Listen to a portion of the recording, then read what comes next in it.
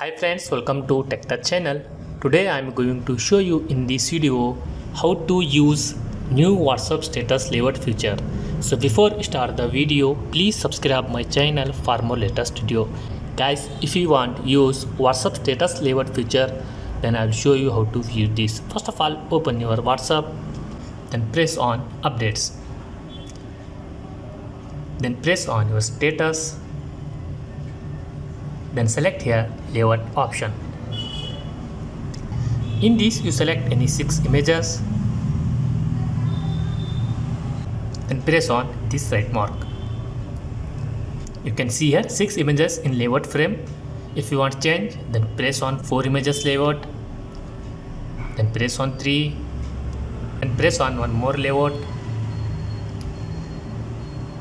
Select here which one you, then press on none. That's it guys, to introduce you use new WhatsApp status layout feature. Thanks for watching friends. Hope like this video. If you like this video, please like, share and don't forget to subscribe my channel.